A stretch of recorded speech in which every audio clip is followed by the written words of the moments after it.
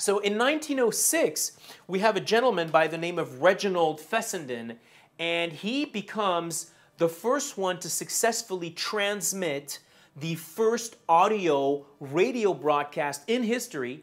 And he plays the very first record, and it's a record of a contralto singer, so very high-pitched singer, a man, but which can sing basically falsetto.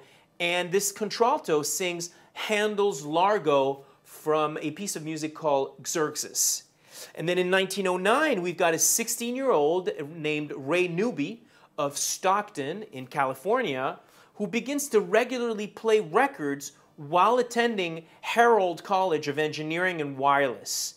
And that guy is basically considered to be the first radio DJ. And in 1910, radio broadcasting starts to use live as well as pre-recorded sounds. In the 1920s, we've got juke joints, and these become popular places to drink and to dance to recorded music played through jukeboxes. As you know, the old-time jukeboxes, nowadays they're digital and used audio files, but back in that day, and actually until quite recently, they were using vinyl recordings.